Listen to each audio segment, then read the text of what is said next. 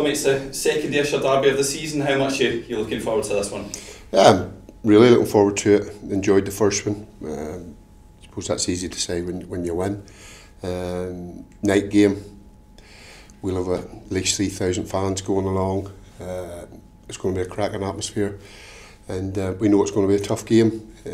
They'll make it difficult for us, but after a good win on Saturday, we're going into it with a fair degree of confidence. Yeah, results meant the momentum's with us, and we managed to move up. Just a case of really trying to build on that in this game. Yeah, we've got 3 games. We knew with 3 games in a short space of time. We've got over the first one. Got the 3 points. And we've just got to build on that, try and get a wee run going again of wins, and the added spice is obviously it's a massive derby game. You've always stressed the importance of the squad. Is it weeks like this where that becomes even more critical? Yeah, it is. I mean, the good thing is with everybody fit bar Stokesy, it gives me options to change things around a little bit if I feel I need it, and particularly with 3 games in a short space of time.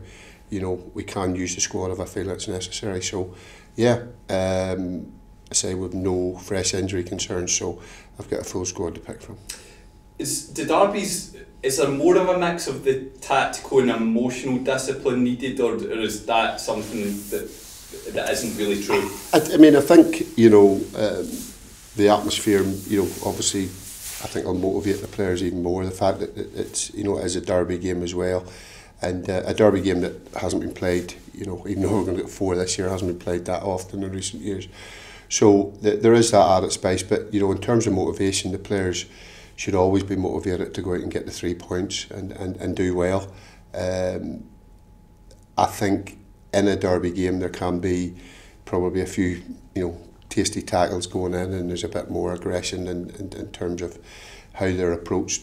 And you've got to be disciplined. You've got to make sure that you don't get involved in anything silly that means that you're going down to 10 men. So it's controlled, controlled aggression that we need from the team. And keeping those cool heads when it comes to decision making when on the ball as well, I suppose. Yeah. I mean that's something that we haven't probably done well in the last few weeks in terms of our decision making on the ball, our execution of some of our passing, but that can change very quickly.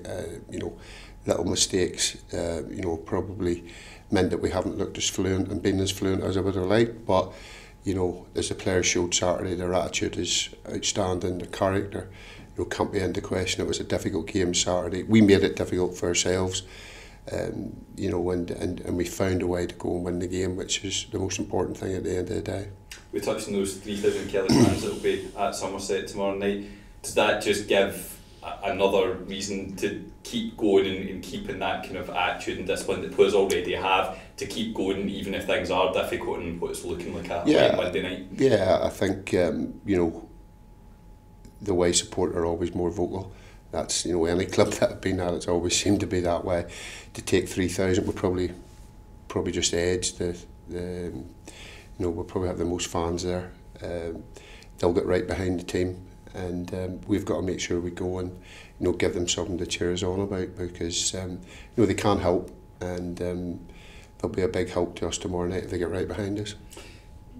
It's a different year manager that we're facing than we did in the first one. Mm-hmm. Is there anything that you've maybe noticed that Jim Duffy, is it a radically different team, or is it no, not radically different? I mean, they brought the lad Bradley in from Hibs, who can play off a striker. They've played 4-4-2, they've played 4-4-1-1 with Bradley off a striker. So as you know, our preparation to go into a number of games, we get reports on them. So I don't think there'll be any surprises on how they're going to play, and there may be 1 or 2 personnel changes from the game on Saturday, but we'll be fully aware of that when we get their team sheet.